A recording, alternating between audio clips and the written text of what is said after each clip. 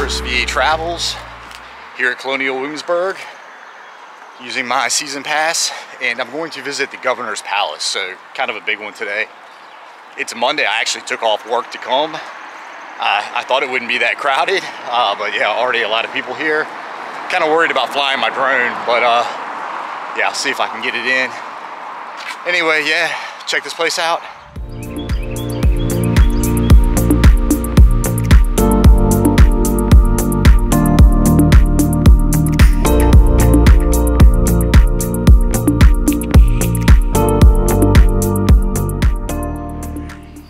Here we are, the Palace Green leading into town. And here it is, Governor's Palace, most prestigious building in Virginia, early 1700s. And it's the OG, it's the first of its kind of the big brick Georgian mansions that you see littered up and down the rivers on the eastern part of Virginia. And yeah, it's got all the amenities, a hipped roof, cupola on top, widow's walk, couple interior chimneys, and all the outbuildings that you would expect. And yeah, to give you the quick history, work started on this thing 1706, completed 1722, but Governor Spotswood moved in 1711, and he was one of the designers. So 7 royal governors lived inside. That would include Governor Botetourt, Governor Fauquier, Governor Dinwiddie, up to Lord Dunmore, and then 2 Virginia governors, first Patrick Henry and then Thomas Jefferson. And another interesting note, right before it burned down, George Washington had used it as a hospital after the Battle of Yorktown. So, pretty regal looking gate right here. I'll come up and check this out. I'll see a unicorn and the lion. The famous English crest, a British crest. And pretty cool crown at the top of the gate. So, alright, I'm going to go ahead and take the tour before it gets too crowded.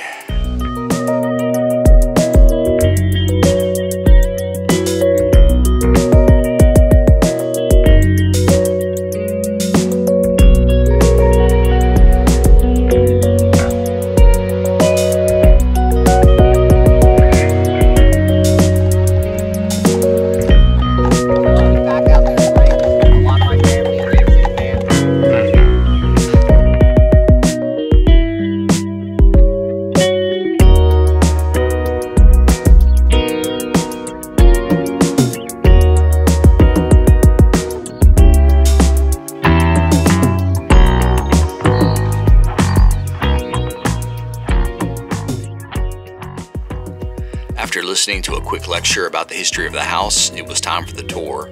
First, we're welcomed into the main hall, which you'll see is decorated like an arsenal.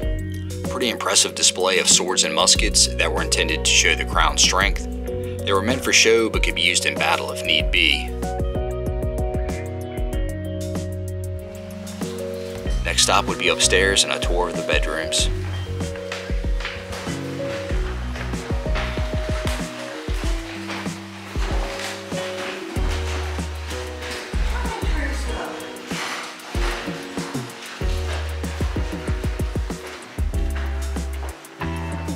Welcome to take a look in the bedchamber over here.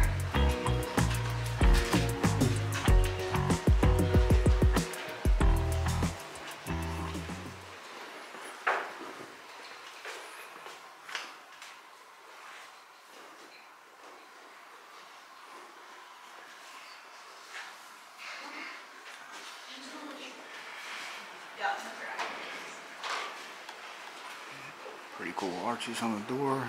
Obviously baby carriage.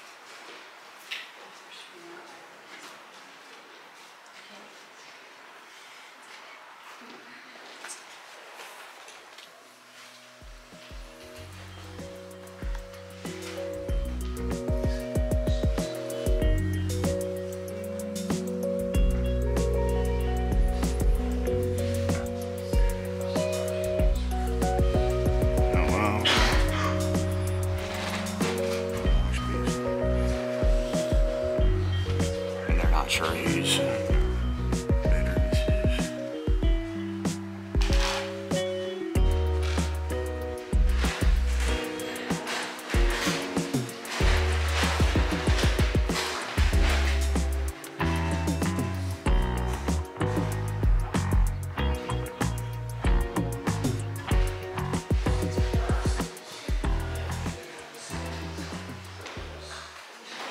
these muskets were used during the French and Indian War.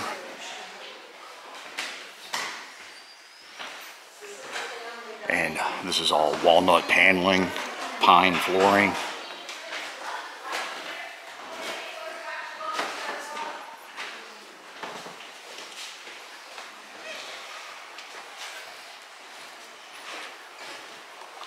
That's pretty cool, the English crest up there.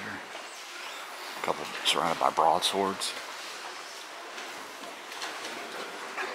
Okay, obviously the dining room. What about it? That's Yeah, a lot of marble you'll see.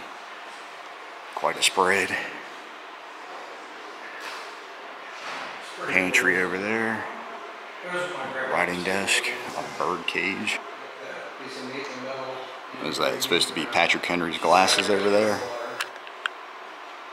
Pretty interesting. Canary cage. Oh wow, okay, the ballroom. Oh, they've got King Charles II covered up. Oh wow. King George's crest up there.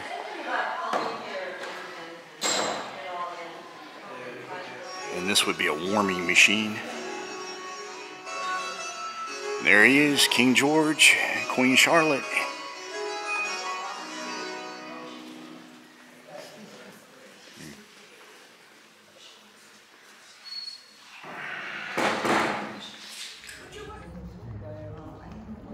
That's the nicest flowers you've ever looked at. Yeah, they're really nice. They just put in.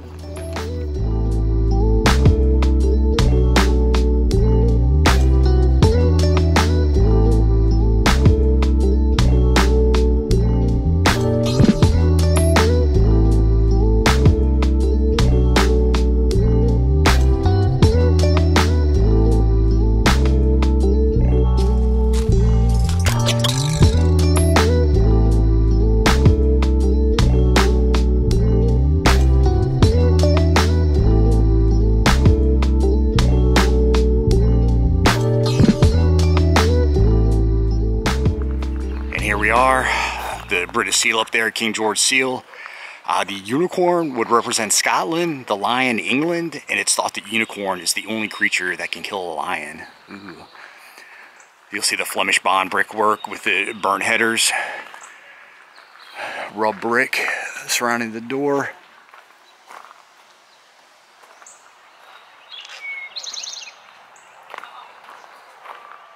Okay, you see they're probably going to have something growing in there, more flowers I would guess. And walk over here and get a good shot of the back. Oh, you'll see the Latin GR for King George III at the very top. Oh, and to tell you, after this place burned down, a couple of the outbuildings still stood until the Civil War, when they were taken down, used as scrap by the Confederate Army. And at one point, C&O line, railroad line, ran through here, a temporary line while the main line was being built. So that's pretty interesting. And then, of course, early 1930s, this recreation was built. Funded by John D. Rockefeller Jr. And it was based on patterns that had been drawn by Thomas Jefferson because before it had burned, he was planning on doing some restorations. So that's the history of the building. Okay. Yeah. Everything's in bloom, looking good.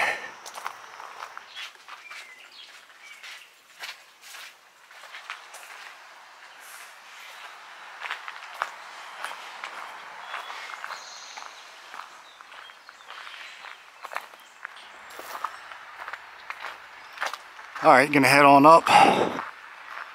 Take a look at some of these outbuildings.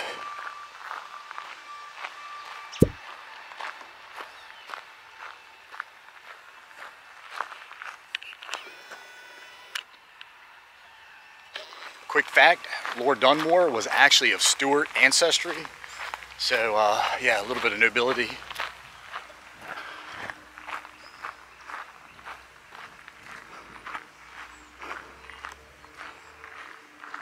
Looks like they burned something here.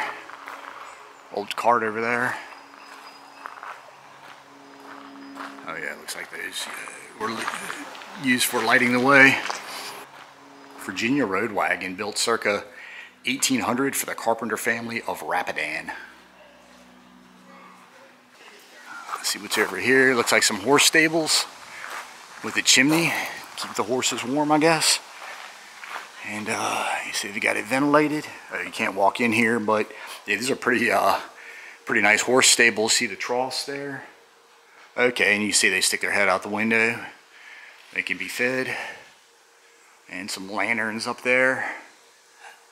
Oh yeah, you see the kind of nails used for the joints. They're not nails, they're like little big wooden stakes, I guess, kind of. See what's over here, probably a carriage house. And there was a second floor, probably used for storage. And some pretty cool old wooden, yeah, you see how they would lift the stuff up there with that little kind of crane hook thing.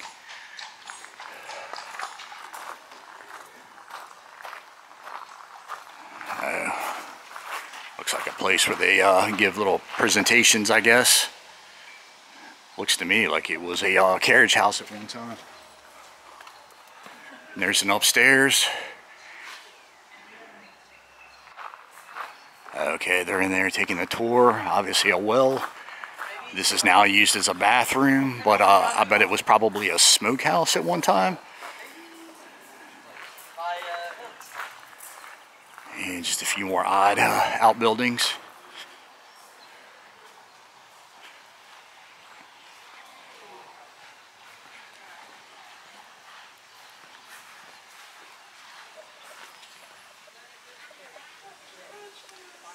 This takes you into more of a kind of a private garden. Walk around here.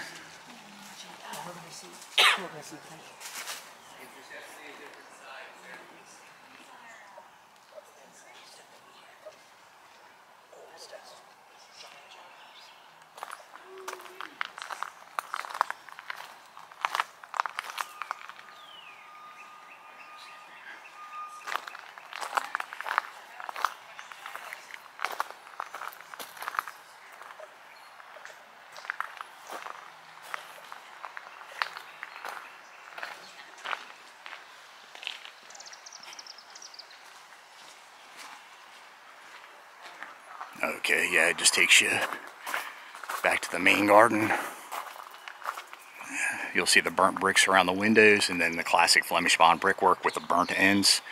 And yeah, they would put a glisten on the ends of the brick, so far away this would have a kind of a shimmering look to it. So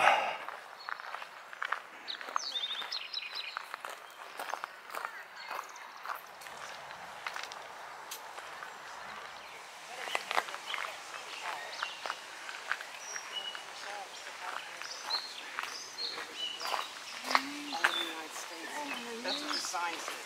Oh, see what's happening here? Look.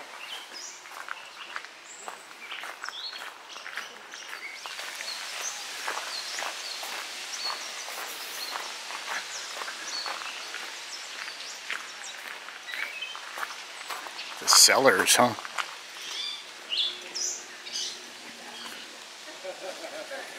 Oh yeah, I need to check out the kitchen.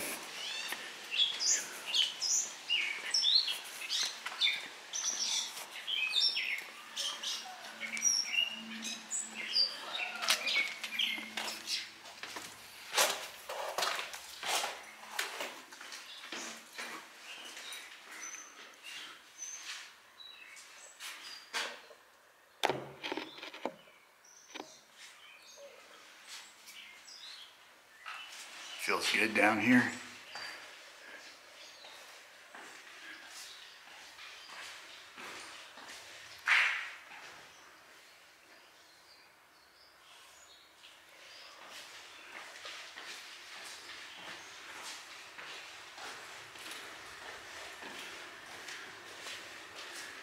Oh, this is where they kept the good stuff.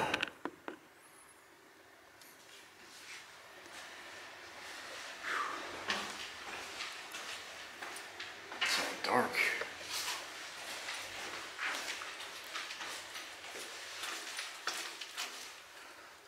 There's a couple barrels.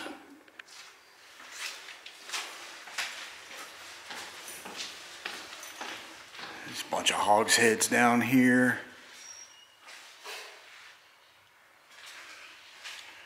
Oh, it's quite a door right there.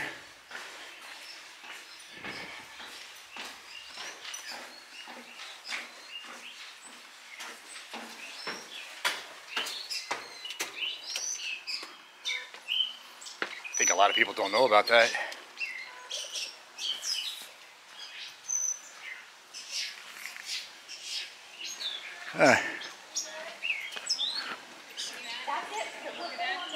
All right, here's a well, a little port barrel right there. The larder.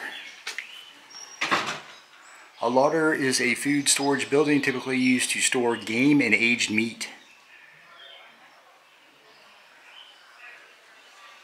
Huh, first time I've seen a larder.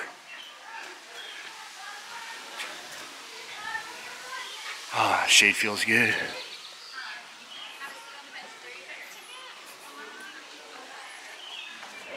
The salt house, I don't think this needs too much of an explanation, but see a trough over here. Let's see what this is. Like she wouldn't go off on her. Smokehouse probably. Like I would never. Yeah. Oh yeah, strong ash smell. And this is where all the smoking went down. Yep. We were a yellow.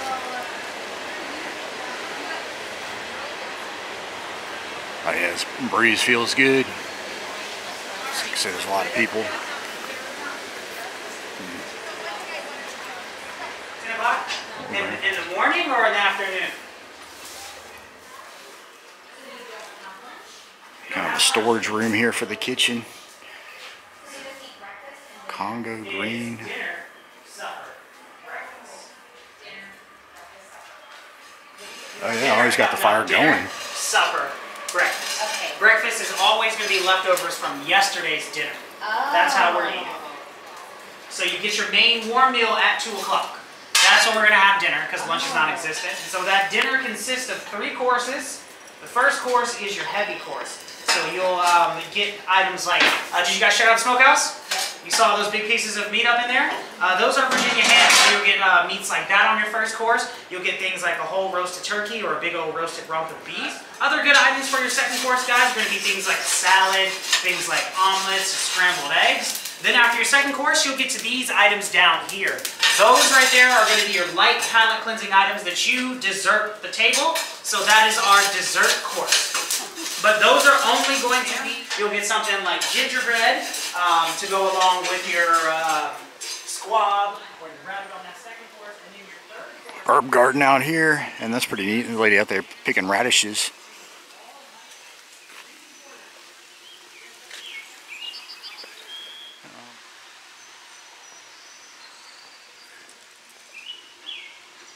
I'll just walk down and take a look at this cabbage. Some rhubarb looks like over there.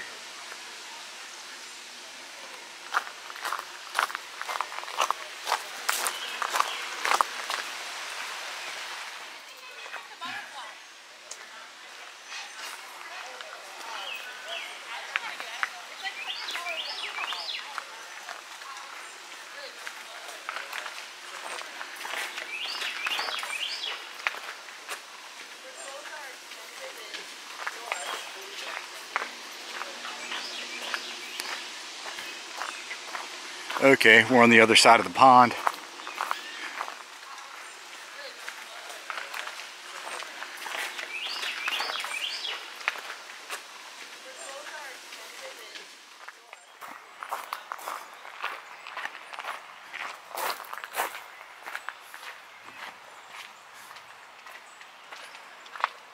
Pretty narrow.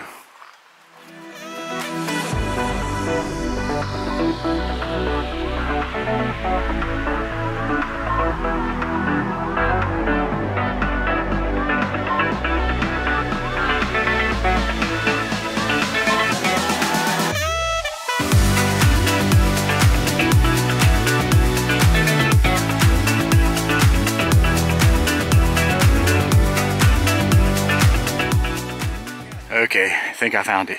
Is it right here, maybe? They should have a statue here.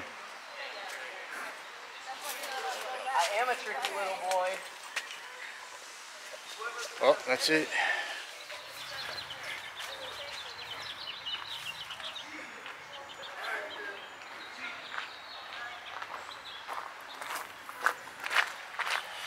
I completed the maze. All right.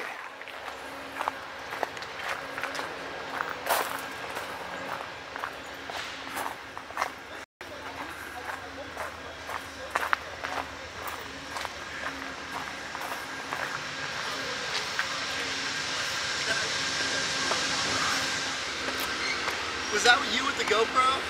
Yeah. That was Yeah. next level cheating. I've never seen that. Oh, I couldn't see. I was just trying to get cool okay, footage. okay. Yeah.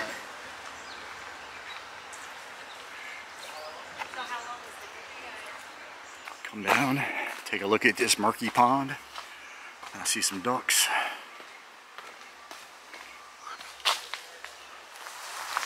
You'll see the seashell gravel.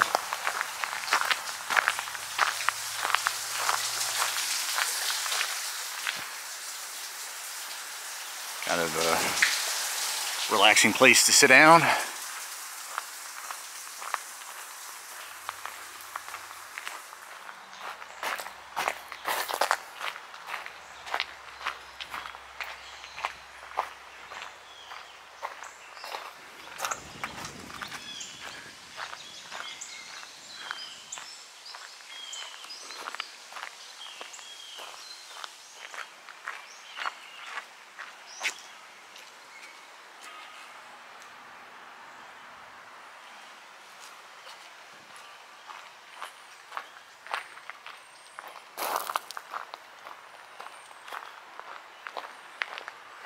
One last building I almost missed, and this is the scullery. This is kind of like a back kitchen where they did all the dirty work. They washed dishes, plucked chickens, kind of the preparatory work.